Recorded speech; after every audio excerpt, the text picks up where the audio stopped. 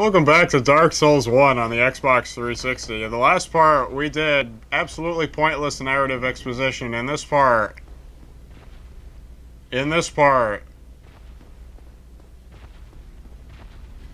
Get away! And this is the Asylum demon, the boss that I am unable to kill.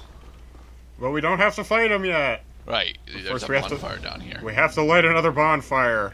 And I think the thing with the bonfire is you can't be surrounded by enemies when you light the bonfire. It just won't let you for some reason. Yeah, I don't. There's a shield floating around somewhere that you have to pick up. Oh, it's around here somewhere. It's somewhere in the pool, I think. This actually is not the first time that I had done this dungeon. It's the first time that I played through it. The spider shield. Because I'm currently using my buddy's copy of Dark Souls in order to play. Mm-hmm. This is me going through the menu screens. So I was actually aware that the Asylum demon was going to drop down like that. I actually thought he was going to break through the wall. I kind of remembered that differently than it actually happened. But the first time I saw the Asylum demon, I actually tried attacking it, and I found, no, you can't hurt it. Well, you can, but it's not very effective. It's not very effective. So you're basically wasting your time. I like how it's failing to save your change. My change? Yeah. Well, which change? Now you're attempting to save. You're attempting to actually equip the spider shield, and it's just flat out saying, "No, we're not letting you do that. Try again." Oh no! I think I don't know what the fuck I'm doing now. I think I'm just right now. Like, you're just navigating through the menus, confused as to why it won't let you equip the spider shield. This is a blind playthrough. What the fuck? I am trying really hard to actually put the spider shield in my character's hands right now, because it's definitely I got it. I mean, do I hit the left D-pad? No. I get that. Okay. There you go. I did it! Yay! Now an interesting thing is that the spider shield is actually a better offensive weapon than the restarting shiv. It is. Well, I don't really know that for sure. Dashing. It says so on the stats. It's battle axe.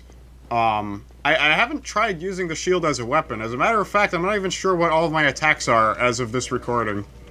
I plan on making a lot of progress after part 4 is when I'll start making real progress in if not in the game itself, in my knowledge of how the game functions. Fuck yourself. Pitiful experience, I say. So now you can fight the Asylum demon. Properly. Because I just traversed the nightmare fog, getting more instructions on how to use the B button. Now, one of the things that you're supposed to learn about is that you can actually use your environment against your enemies. Really? Yes, you can. But where did he go? Me remembering that this is not actually the place, locked by some contraption, confound them. I do spend a majority of these early parts just being plain fucking lost. I will have no illusions about that up front. I thought that he was just supposed to be standing there at the moment. Huh. That's not the room where you fight him. You have to... Oh, shit. Dick, move. Yeah, Dark Souls will do that to you. Yay. Hooray for Dark Souls. Ow. Blocked you. That right there is probably going to take the most adjusting, is how to use the shield in combat, because I'm not used to using the shield, like, at all in these From Software games.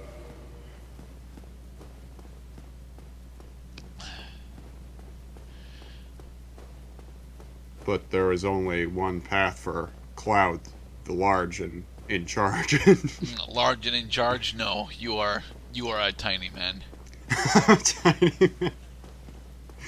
I'm a rotund tiny man. Ah. I'm glad that you're actually experimenting with your attacks a bit, so you can figure out the timings on each of the swings. There's a stair set that you failed to climb up. Huzzah. Wait, was it over here? No. Is it through the wall?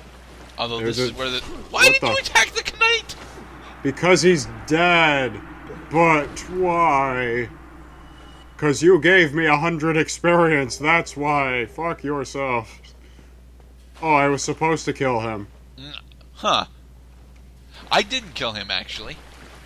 Well, that's how, apparently that's how you get your first Estus Flask, otherwise you have to get to the next area of the game before you can get the Estus Flask. The Estus Flask is, that became the blood vial in Bloodborne. It's a replenishable healing item.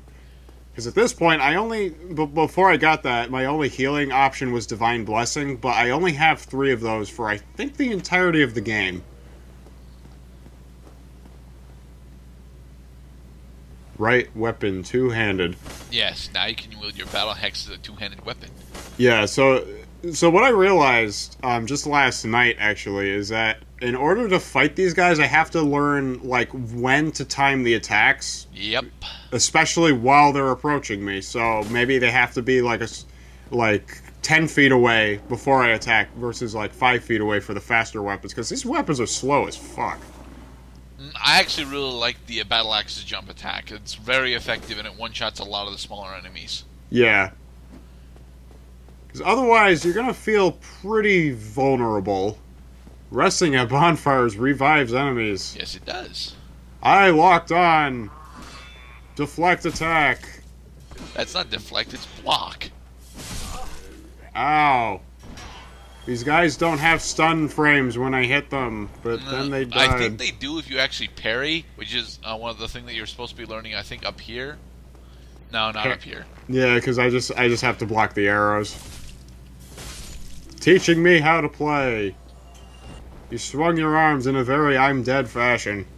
Plunging. Oh, so they do let you do a plunging attack. Yes, and it does a massive amount of damage on the Asylum demon, but you're only going to get like 1, maybe 2. Here's where they tell you about the parry.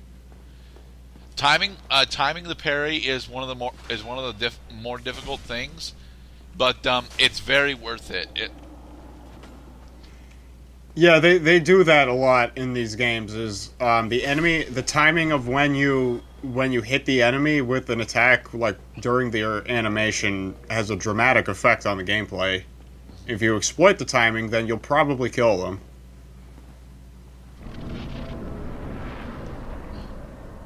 The Asylum demon is right below you. The Asylum demon waits. I am scared shitless because I know that I'm about to go into a boss fight. And now you're dead. Yay! I did it. I can see that he is vulnerable to attacks. Behold, the first boss of Dark Souls, the Asylum demon. Give me a second. Hold on. Okay. Let's do this. And of course he has got a minor shockwave. Minor shockwave, but I realized then that he is really, really slow.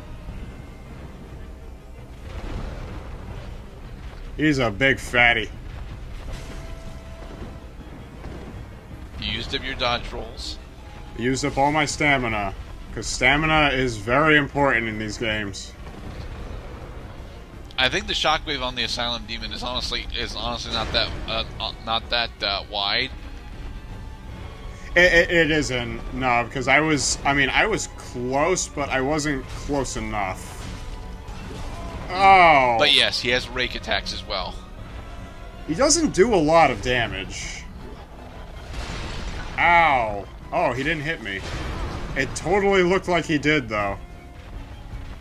This is when I realized that the Battle Axe has an extremely short reach. Yes, it does. Which is why I'm not terribly crazy about it, because then it becomes my primary weapon. Sucks. God damn it. Like, are you serious? Are you for serious? They are most certainly for serious, yo. Well, god damn it. Yep, rake attack. Keeping my distance, recharging stamina. Dodging. No, just staying outside of reach. Rake. Ow. But from here, you've pretty much won. All you gotta do from here is, capitalize on him. I'm noticing that you're not actually doing the leap attack.